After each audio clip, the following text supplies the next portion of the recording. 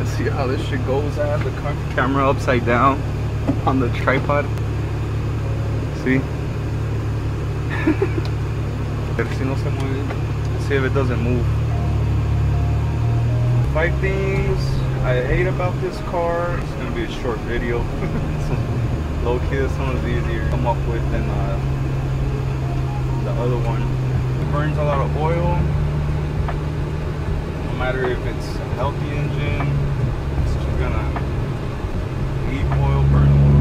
Another thing I don't like about this car is that it's a love and hate thing. I mean, I love the color black. I love how it looks. It looks clean, looks aggressive, but it's so dirty. Honestly, you clean it, you take like one afternoon to clean it. Right after you finish drying it, sorry, that's fine. It gets dirty quick. That's why I don't like it. I should have put my camera like that, how I have it. When I was going up, I kind of want to go back just to get some footage. I mean, I'm already here, and it was fine. Nah, I'm already out. Another thing I don't like is the parts are expensive.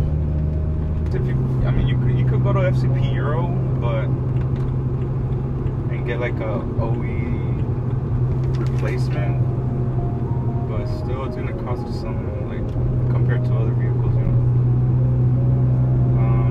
Another thing I hate, I'll show you guys when I get home.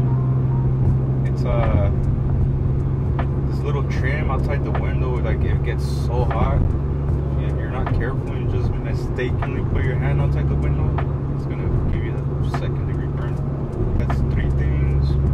Well, my steering wheel has a patch on it, so I need to get a new steering wheel. I'll show you guys when I get home as well. Oh, I hate that I keep getting a check engine because I don't have any cats.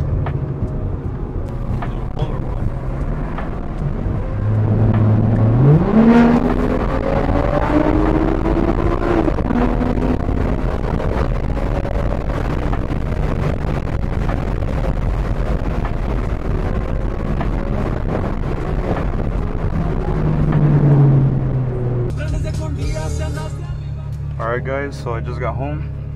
So this is what I don't like. See? I don't like this. That's one thing I don't like about this car. Another thing I don't like, what I was talking about, that heats up. This thing right here. It's super hot. So another thing I don't like. I try to do mostly everything myself. The only thing I didn't do myself is the transmission. When it went, I don't know what happened, to be honest. It just gave out on me. It wouldn't go, it wouldn't drive, it wouldn't reverse, it would just rev. So I replaced the transmission, got it on eBay for like 1,000 something, including shipping. Yeah, pretty much sums it up.